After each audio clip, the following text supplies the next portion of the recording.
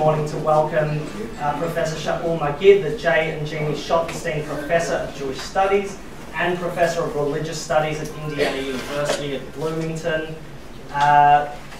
Professor Magid is among the leading scholars of Judaism today. He's a renowned expert in the history of Judaism and gender, Hasidism, Kabbalah, on the history of the Israeli-Palestinian conflict, and particularly relevant to today's talk on American Jewish thought and religion.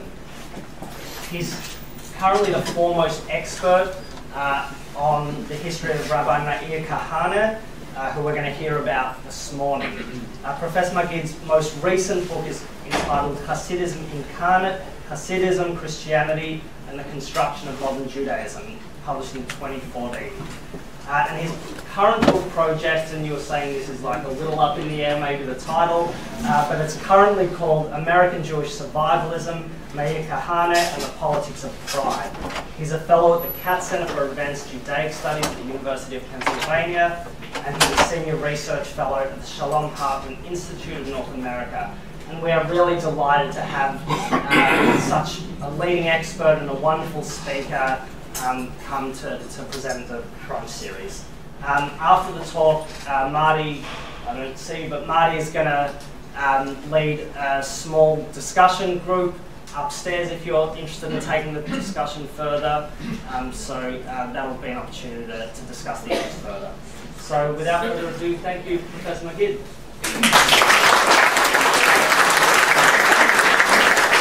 Thank you all. Can people hear me? Yes. Right? Okay. Thank you all for coming out on this beautiful Sunday morning, and thank you, David, Marty, and Mark, and Josh Shanes, who's a friend of mine who's not here right now, for the invitation. When I first actually proposed this title, which is part of a book project that I'm working on, and we secured this date, I didn't realize it until a few days ago, but Friday, this past Friday, was the 25th yahrzeit of Meir Kahane, who was assassinated 25 years ago on last Friday in New York. I didn't realize that was the case, but it is serendipitous in some way that I've come here to talk about him. Now, most people know about Meir Kahane from his career in Israel and his founding of the Kach Party, which eventually became a party in the Knesset, after which the Israeli Parliament and Supreme Court passed a racism law that actually ousted him and his party from the Knesset in 1986. And most, when you hear the name Meir Kahane, that's usually what you think of. But actually, I think as a figure, he's much more interesting as a critic of American Judaism in the 60s and 1970s than he is in terms of being an Israeli politician or a Zionist ideologue. And my book is really focused on Kahane's work on American Judaism. He really continues to be a critic of American Judaism and writes to and about American Jews even after he immigrates to Israel in 1971 throughout his adult life. And in 1983, he wrote a book called Why Be Jewish, which is a book on intermarriage. It's not a very well-known book. Most people who know of Kahane don't really even know about the book. But I want to kind of focus this talk on a rendering of that book in a kind of larger context. And I want to talk about the question of Jewish identity and the question of intermarriage in American Judaism, both earlier in the 60s and 70s, but following up until the present. The question, why be Jewish, is by definition reactive and even defensive. It's different than the question, how to be Jewish. By the time we ask the question, how to be Jewish, we've already assumed in some way the answer to the question, why be Jewish? The why question is really an existential one. The how question is really a practical one. So I would suggest that the question, how to be Jewish, was the underlying question of the Kiruv movement that flourished in post-war America through the 1980s, when the question, why be Jewish, wasn't yet fully operational. At that time, many American Jews, this is up until the 1980s, at that time many American Jews had still had European grandparents, and their emotional tie to their Jewish past was often more tangible. For example, the subtitle of the 1971 to 1973 3 volumes called the Jewish Catalogs, which some of you might be familiar with, which really was a product of the baby boomers coming of age. The subtitle of the Jewish Catalogs was Do-It-Yourself Judaism. More a response of how to be Jewish rather than why be Jewish. If we can take the catalogs as an example of one particular moment in post-war American Judaism, it's noteworthy that it is not compelled by the question why at all. Who is a Jew, as opposed to why be Jewish, how to be Jewish? Who is a Jew is a question that sounds more familiar to those of us over the age of 50, which apparently is all of us. almost all of us, I'm sorry. But the question of who is a Jew is really more a question of communal boundaries rather than personal identity. The question who is a Jew really took two forms in post-war Jewry. First, the question of Jewishness as determining the law of return in Israel, illustrated by the famous Brother Daniel case in the early 1960s, when a Jewish convert to Christianity who became a monk sought immigration to Israel under the law of return. It's a rare case where there's a rabbinic leniency in Israel. The Israeli rabbinate determined that Brother Daniel was a Jew under halakha, and yet the Israeli Supreme Court determined that he was not a Jew under the law of return. It turned out that Brother Daniel eventually did immigrate to Israel, and he lived in a monastery, a Benedictine monastery in Haifa, where he passed away and was buried. The second who is a Jew was really a question driving the reform movement in America to include patrilineal descent, which in future generations would make it very difficult to ascertain Jewish ancestry according to traditional Jewish law. In this case, who is a Jew is a question of communal belonging created by American Judaism, where reform is still its largest denomination. Why be Jewish is a very different question that has arguably become central for today's millennial generation. Regarding the less personal question, must one be Jewish, or must Jews be Jewish? If we ask the question, must Jews be Jewish, I think that we can all agree that the answer is no. What I mean is that the tolerance in American society doesn't demand or even compel Jews to be Jewish, nor does it punish Jews for being Jewish. Like most other life choices, Jewishness in today's America is voluntary. Thus the common adage that in America today, all Jews are Jews by choice. Jews by choice used to be a term that referred to converts. To spin one side of Sartre's argument in Anti-Semite Jew in a different context, this is one price of living in a society where one's Jewishness is no longer defined by the non-Jewish majority. One can choose to be an unaffiliated Jew in America today and live safely outside any Jewish community, can flourish in the workplace, can find happiness and relevant to our concerns, can easily marry a non-Jew and raise a family, fully accepted into American society. In fact, according to the recent Pew poll, about 70% of American Jews, if we exclude the Orthodox, are doing just that. According to the Pew poll, if we exclude the Orthodox from the equation, about 70% of American Jews are marrying non-Jews. What I'd like to do this morning is to explore with you the question of intermarriage in contemporary America around this question, why be Jewish? The question implies not just why be Jewish, but why marry Jewish. Much good work has been done on Jewish intermarriage in America, mostly by social scientists and historians. My explanation will be a little bit different. It will focus on the answers given to the contemporary question, why be Jewish, and the accompanying question, why marry Jewish, arguing that the answers given in various quarters to the first question do not, in fact, and cannot answer the second. Is intermarriage the price we pay for advancing the American Jewish project? a price that, in my estimation, will not destroy the Jewish people, but will certainly alter its construction. The title of this talk, Why Be Jewish, and its relation to intermarriage, was sparked by two separate but connected pieces of writing. The first is a recent essay, actually it was a few years ago, that sailed around the internet called Millennials Are Asking Why Be Jewish. That was the title of the essay. Millennials Are Asking Why Be Jewish. It was published in the New Jersey Jewish News by a young millennial Jew named David Walensky, who is a program associate, or was a program associate, for the New Jersey Outreach Institute.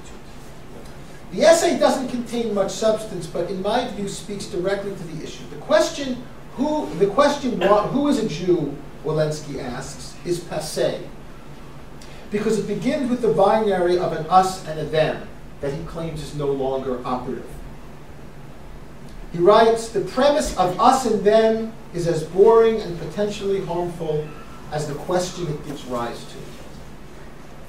The intention of the essay was to serve as a jolt to the professional Jewish establishment who spend their time and energy, in his words, asking the wrong question.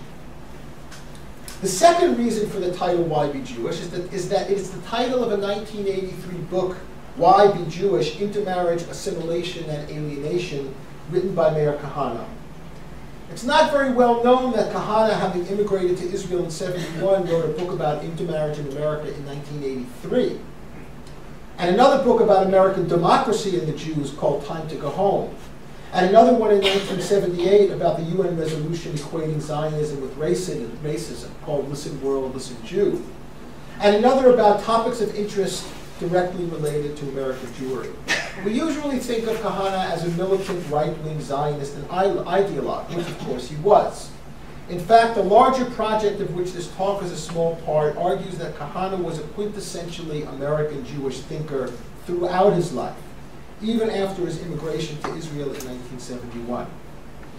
For me, the most interesting things about Kahane are the things he wrote about American Jews and not about Israel. The problem with attempting a scholarly analysis of Kahane is that as a writer, he's often simplistic and almost always reactionary.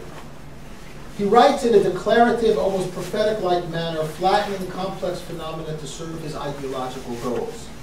Yet underneath it all, there's a substantive critique worthy of our attention. And as important, I think, today's American Jewish community in 2015, and this in certain ways is the kind of the underside of the book, or the subversive part of the book. I think that today's American Jewish community, in many ways unbeknownst to them, have adopted more of Kahane's worldview than we are often willing to admit. Kahane was a combination of ideologue, journalist, and activist, a master of guerrilla street theater, and an expert media hound. He wasn't a scholar. He had a solid knowledge base of classical Jewish literature, having studied in yeshiva in Brooklyn for over a decade. He had little knowledge of scholarship, nor did he read widely in scholarly literature. He was, however, a voracious consumer of the media. In his books, he often strings together news stories to develop his ideological position or make a political point. My interest in him is that I believe he was an astute and largely accurate critic of what he called the American Jewish establishment, the liberal base of American Jewish power brokers in the 1960s and 1970s, including rabbis and philanthropists whom he believed were undermining Jewish survival under the auspices of saving American Jewry.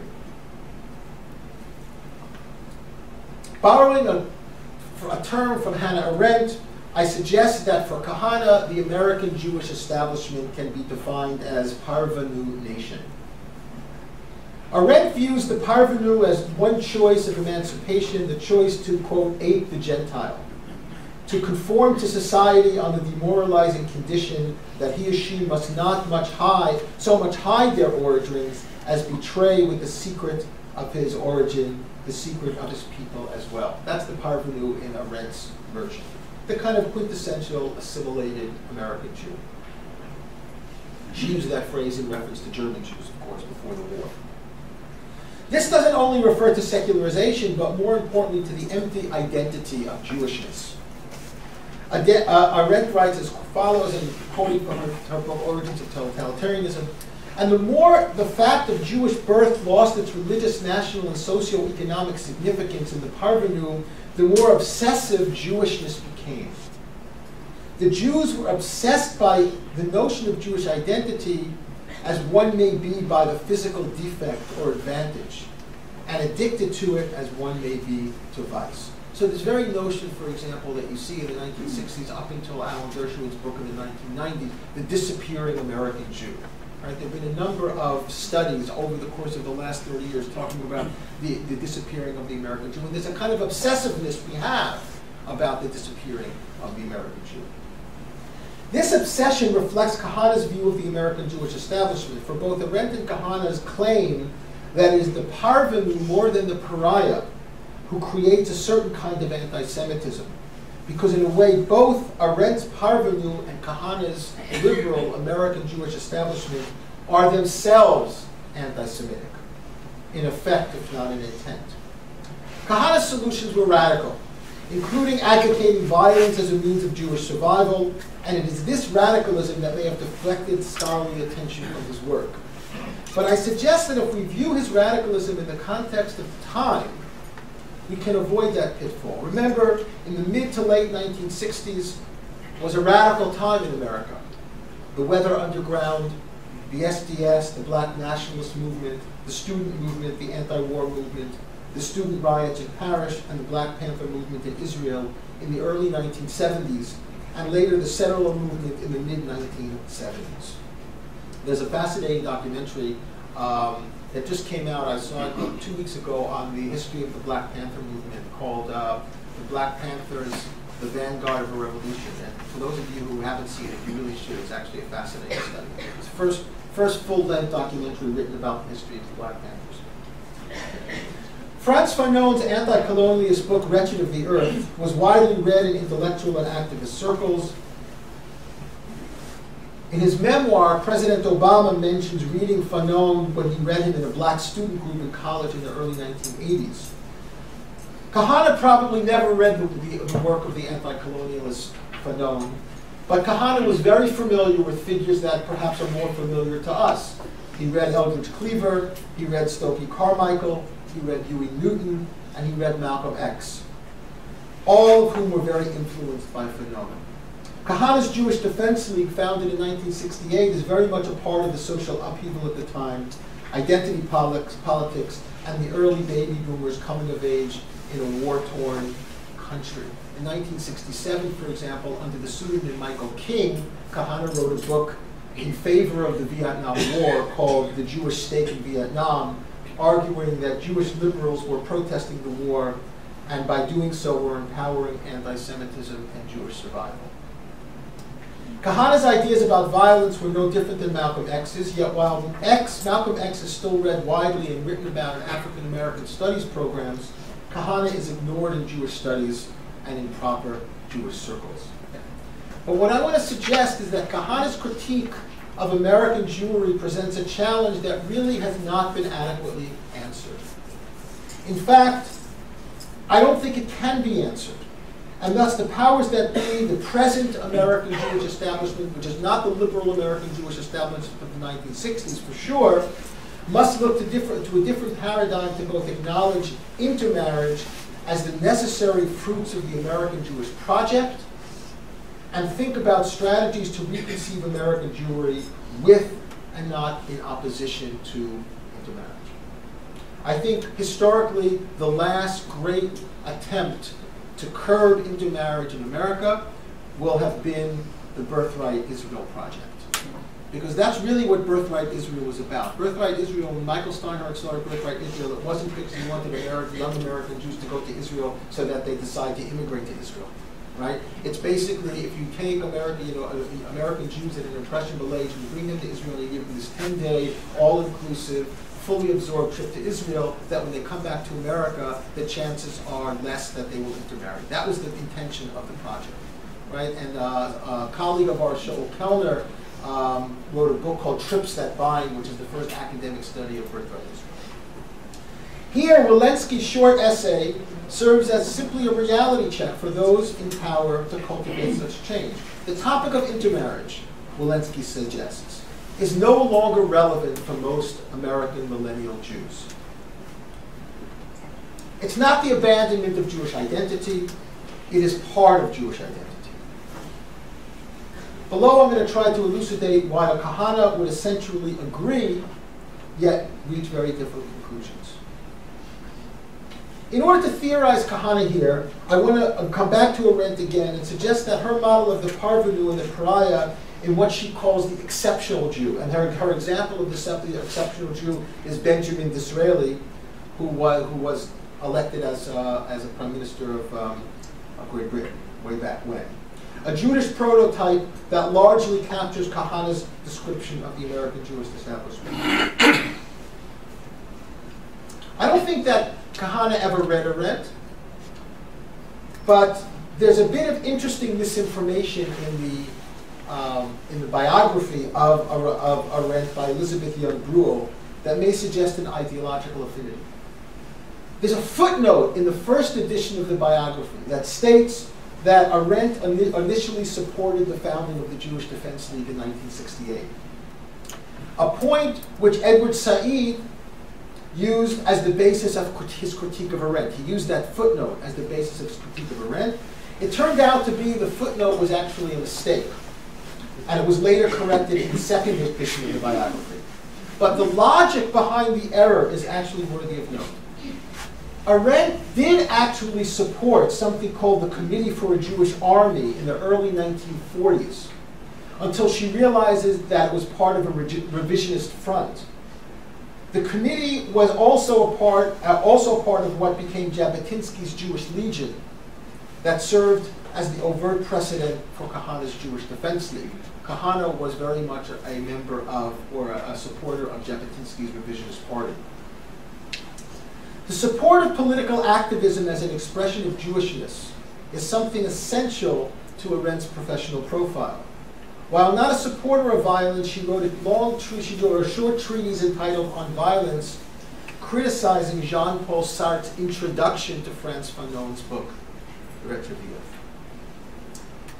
After an assessment of Kahane's position, I want to briefly turn to two influential contemporary intellectuals that offer answers to the question, why be Jewish? And these are two books that were written in the last 10 years. But do so in a way that don't answer the question, why marry Jews? And thus, to my mind, prove Kahane's point that American Judaism cannot answer the latter question.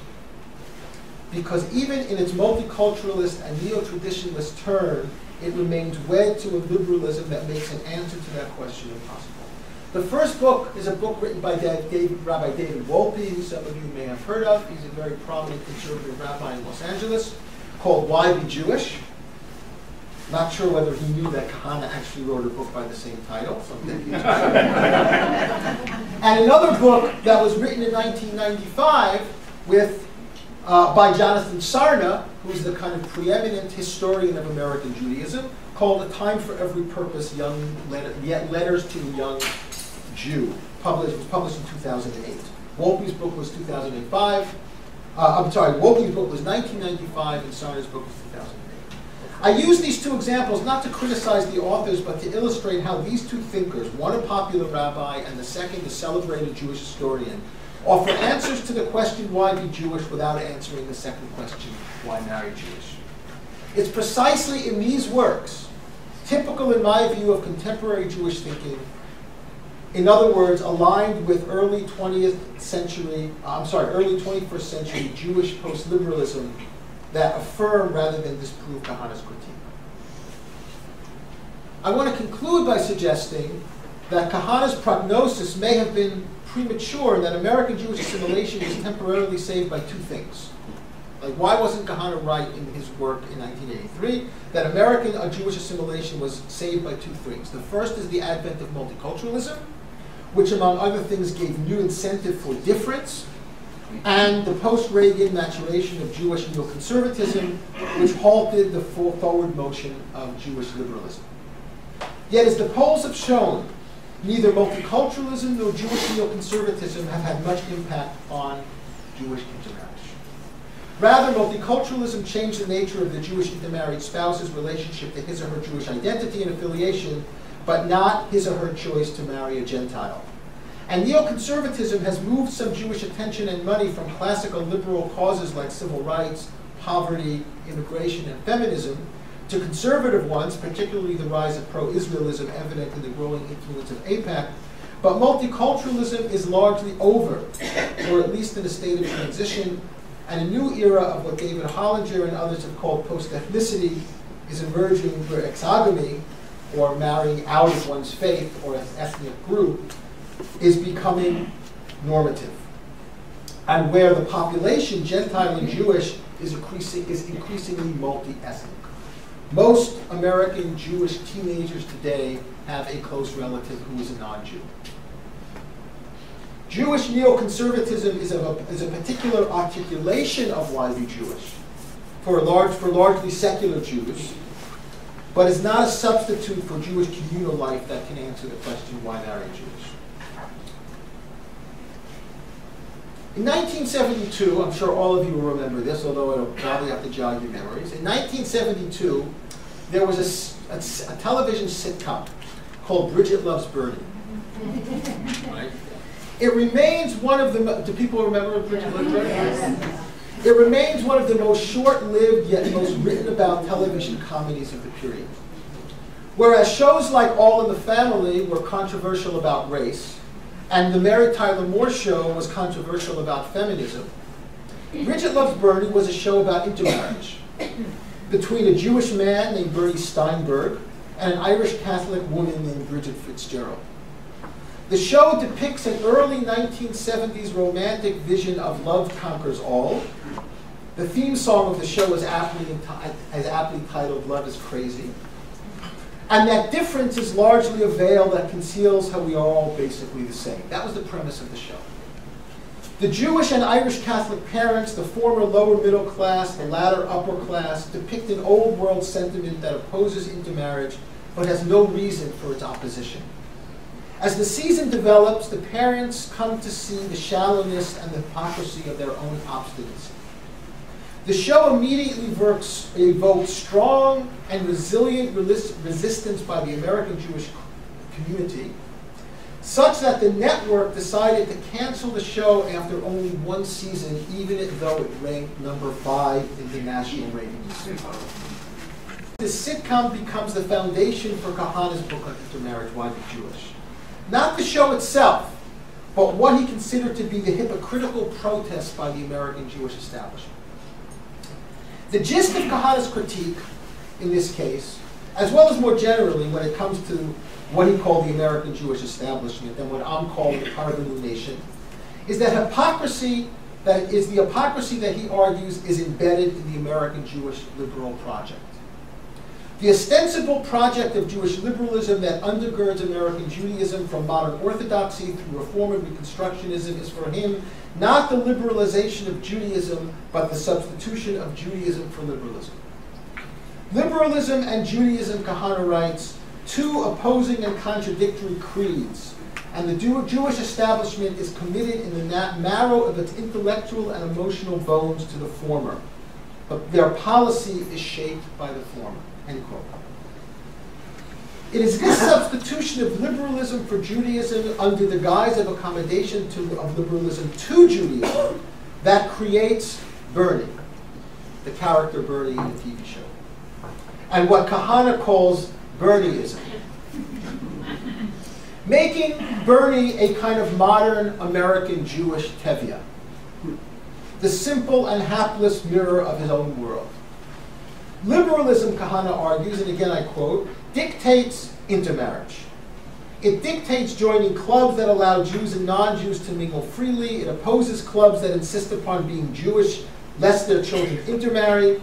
It opposes Judaism as a separate parochial faith, the only kind of Judaism that can save Bernie from Bridget. The 1960s liberalism has been altered through multiculturalism and rooted cosmopolitanism, but its basic tenets remain: autonomy, pluralism, free choice, and individualism. There's a tension, Kahane would say incompatibility, between liberalism and Judaism that Kahane claims the American Jewish establishment refuses to acknowledge precisely because doing so would undermine its commitment to Americanization. From a different perspective, yet one that is worth comparison, contemporary theologian, Jewish theologian David Novak argues in his Covenantal Rights that the core tenet of liberalism, the status of the individual qua individual, that is distinct from any communal membership, has no status in the Hebrew Bible and classical Jewish sources, and thus is foreign to any kind of traditional Judaism. Novak's call for Jewish collectivism as an alternative to liberalism shares something substantial with Kahane's critique of American Judaism. But you see, Kahane doesn't really blame Bernie for marrying Bridget. In fact, Kahane understands Bernie quite well. He writes as follows: Bernie was honest. He took the whole thing and he junked it. Bernie sees the hypocrisy of American Judaism's empty case against intermarriage, a parochialism that has no foundation, an exceptionalism that has no content, and reacts in a sensible manner, or at least one consistent with the ostensible Jewish values in which he was raised. Bernie is the child of the American Jewish establishment, and thus the American Jewish establishment's protest against the television sitcom illustrates for Kahane the extent to which the establishment is caught in an inextricable bind. It cannot live with the consequences of its own choices, and it refuses to entertain the possibility that its choices are flawed. On this point, Kahane quotes Rabbi Nathan Perlman, who was then the Rabbi Emeritus of Temple Emmanuel in Manhattan. This is back in the 1970s. And Rabbi Perlman writes as follows: Jews have fought for years to mix freely in our society, and intermarriage is the result. I have nothing against intermarriage if the family is to be a Jewish one, end quote. This is one of the leading Reform rabbis of America in the 1970s. I would add here that Mordechai Kaplan takes a similar, even radical stand in the 1930s, when the intermarriage rate among Jews and non-Jews was in the single digits.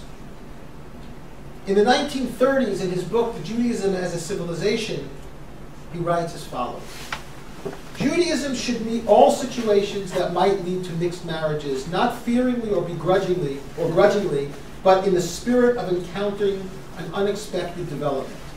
With such an attitude toward intermarriage, Judaism would avert the tragedy of Jewish parents who consider the child married to a Gentile as lost to them. With belief in the integrity and value of its own civilization, the Jewish partner to the marriage could achieve moral ascendancy and make Judaism the civilization of the home, for nothing is so contrary to the idea of cultural and spiritual cooperation as the unqualified refusal of one element of the population to intermarry with the other. This was written in the 1930s, which is actually quite startling. The intermarriage rate among Jews and non-Jews in the 1930s was about 6 or 7%. Like few others in his time, Kaplan understood the dilemma of democracy, and more importantly, the price of the American Jewish project, which we are all a product of. To Rabbi Perlman, Kahane responds as follows, and I quote: "And so we arrive at the ultimate theater of the Jewish absurd. It is all right not to be Jewish as long as you are Jewish. The halakhic rule that a Jew is someone born of a Jewish mother or a convert according to the proper halakhic procedures is cast into limbo, with people defining Jew in every and any way they care to," end quote. Here, in some sense, Kaplan might agree with Kahane's assessment, but disagree with his conclusions, when he writes, and this is Kaplan written in the 30s, "What is valuable is the Jewish social heritage or civilization, and not physical descent," end quote. Bernie can still marry Bridget and be a part of Kaplan's Jewish civilization.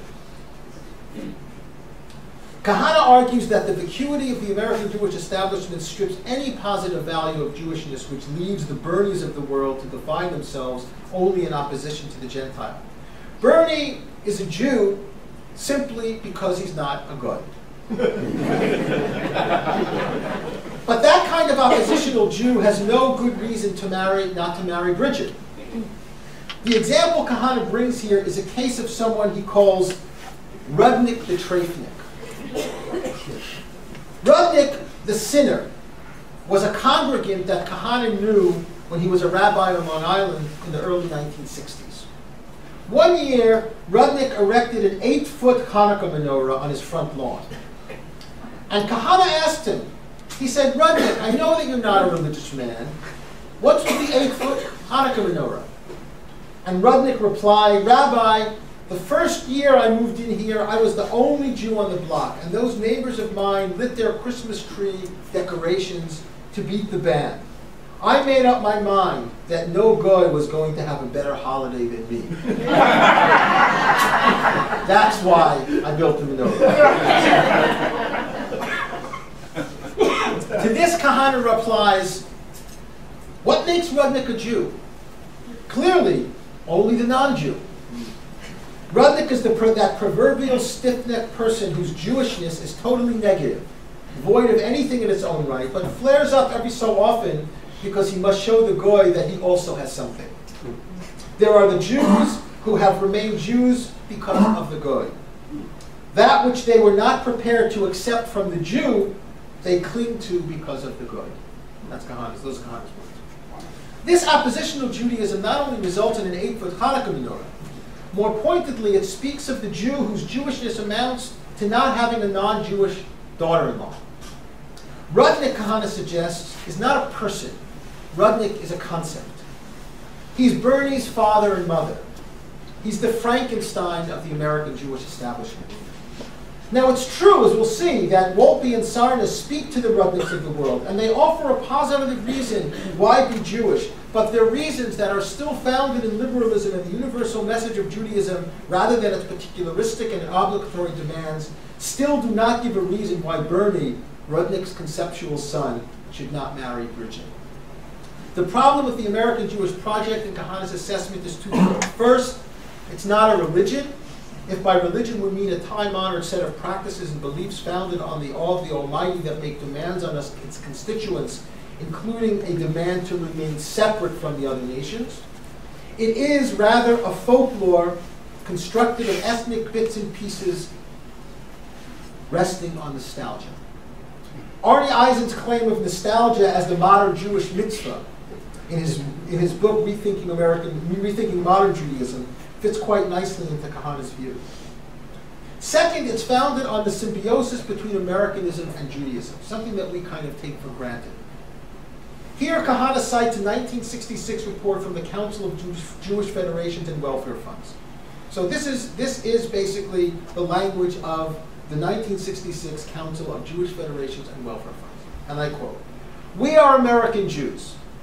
Our ties to our American heritage and our affinities with our fellow Jews everywhere commingle comfortably with our United States nationality. We can be whole as Jews and whole as Americans, and there is no conflict within us. The foremost obligation of the Jewish community remains the preservation of American democratic pluralism. It is only within the context of our unceasing efforts to maintain an economically sound and morally just American society that we can begin to arrange our other priorities," end quote. And I think that this quote, in a sense, really is the foundation upon which most of us as American Jews were raised. This assessment of American Judaism in some way reflects an earlier symbiosis between Judentum and Deutschtum, Judaism and Germanists in Weimar Germany. The difference and tragedy for Kahane is that in America, it actually worked.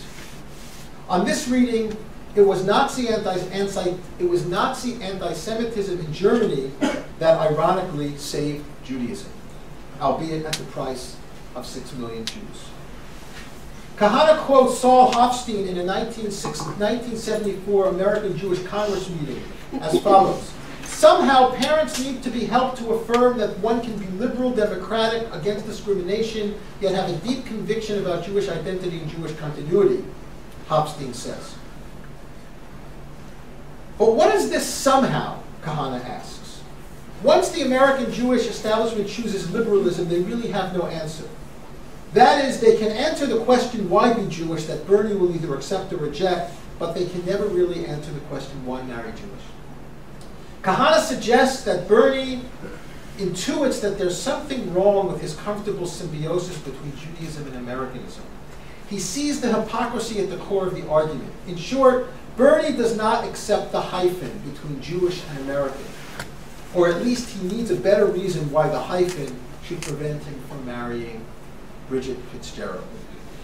Given the constraints of time, I don't want to get into Kahane's detailed analysis to the question, but I do want to suggest that Kahane thinks that American Judaism, and I think it would still be the case today for him if he were alive, maybe not, maybe a little bit different, is hopelessly caught in self-contradiction, and thus mass aliyah to Israel for Kahane is the only way to extricate Bernie from the flesh pots of hypocrisy.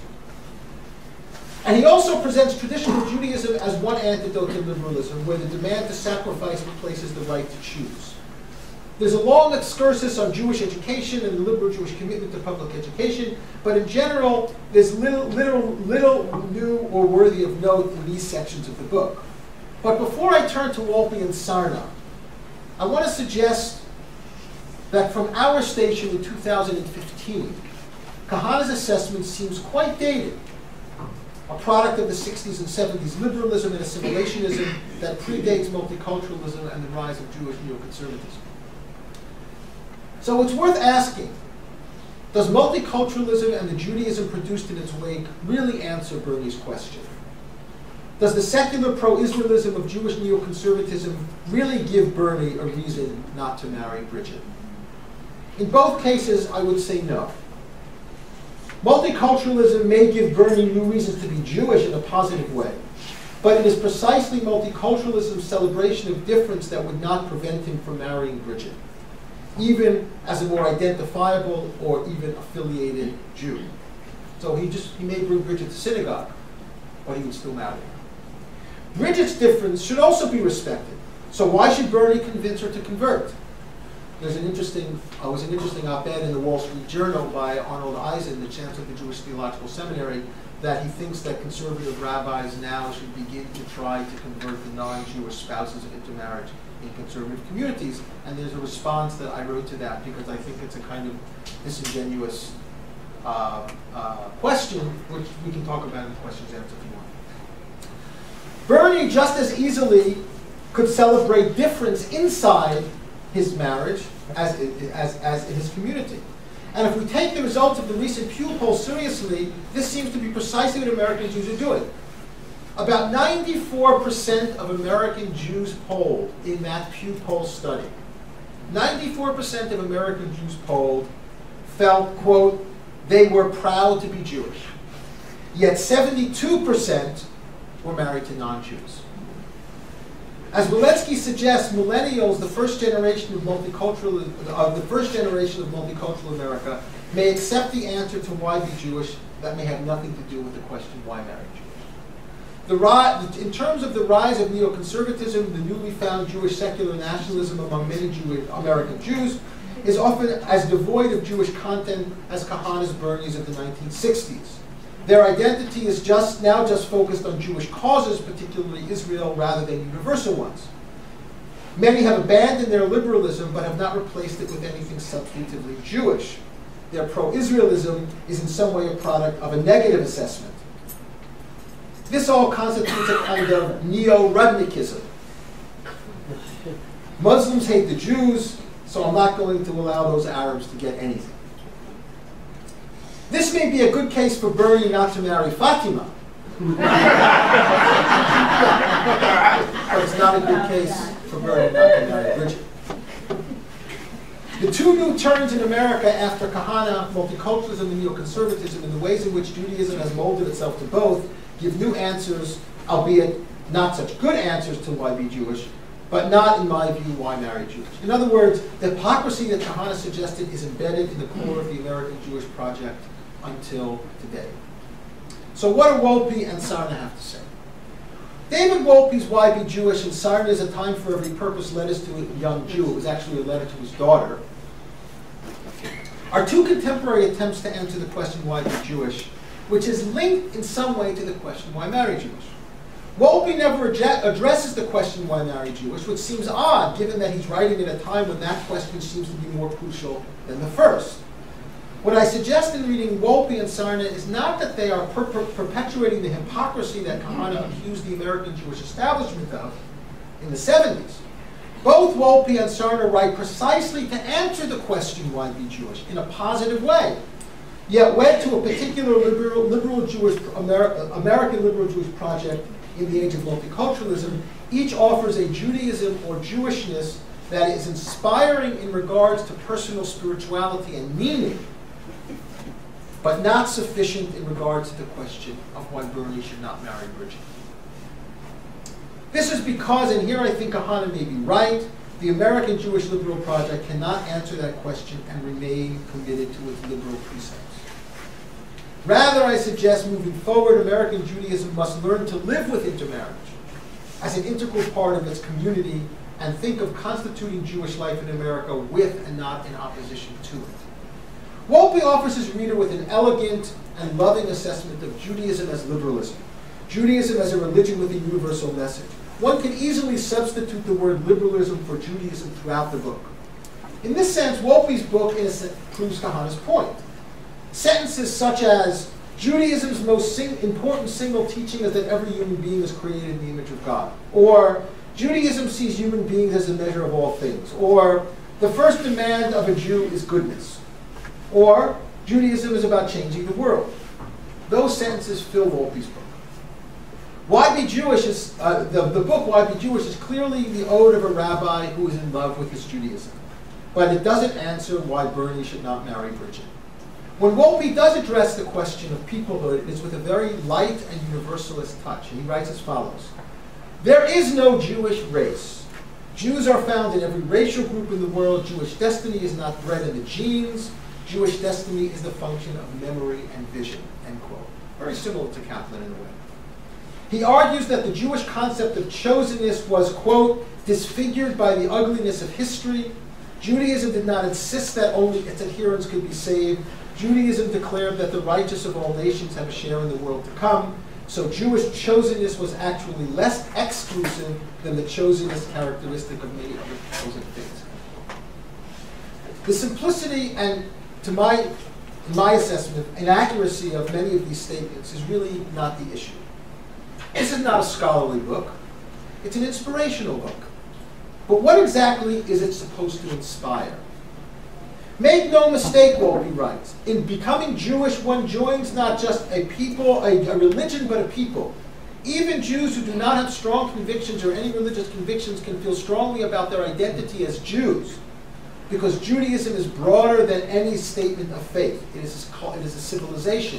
It is a culture, ultimately a sort of national family. What Wolpe does is take the basic beliefs and intuitions of liberal America and show how Judaism embraces and embodies those beliefs. It may give Bernie a sense of his liberal American values and how they can be viewed as an expression of his Jewishness, but it certainly wouldn't give him a reason not to marry Bridget. Sarna's A Time for Every Purpose is less poetic than Wolpe's book, more concrete and more historical. Unlike Wolpe, Sarna devotes an entire chapter to assimilation that directly addresses our question at hand, that of intermarriage. The chapter is framed around the festival of Hanukkah, both because the story of the Maccabees is, on one very American reading, an anti-assimilationist story, and because Hanukkah's proximity to Christmas poses challenges to the contemporary Jew in America. Given this proximity and the anti-assimilationist nature of how Sarna understands the story, he suggests that Hanukkah, quote, should really be celebrated as the anti-Christmas. In response to the rhetorical question of, but you, Abba, go to Christmas parties, Sarna responds, yes.